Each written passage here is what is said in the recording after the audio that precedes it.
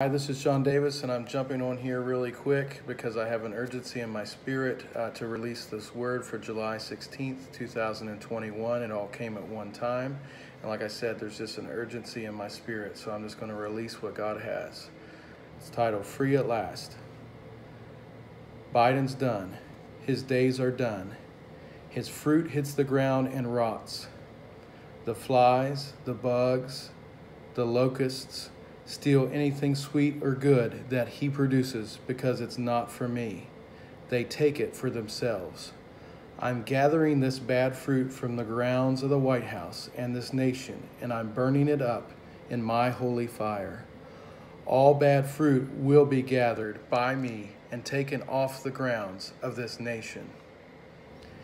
He doesn't truly acknowledge or seek me, so he himself is not acknowledged. His knowledge is fading, as is his rule and influence, because of his lack of me and evil that resides deep within. It's taking him over, so now I'm taking this over. Memories fade quickly, but no one will forget what I, God, did here. No man's name will be exalted over my name, Yahweh, and my son, Yeshua. Remember, I establish leadership. America will bear fruit. America will bear my fruit. I will establish true fruitful leaders of Jesus. They will sit in their seats and know who holds the power, that there's power in the blood. The bloody, bloody fruit of Jesus will drip and then pour by my Spirit over my nation, my country, America the beautiful. Beautiful because of the blood of Jesus. Day will turn to night, but do not look at what is seen, but what is unseen. Then that long night will turn back into day.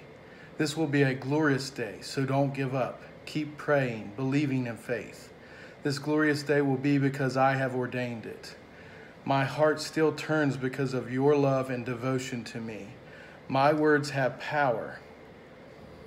And I say over the nation of America, my returning, redeeming, restoring goodness will bring harvest fruit from within and across the world. Your end will be stronger than your beginning.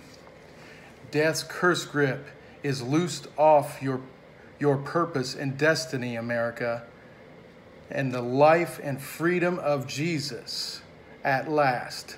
Hallelujah, you are free at last. Amen.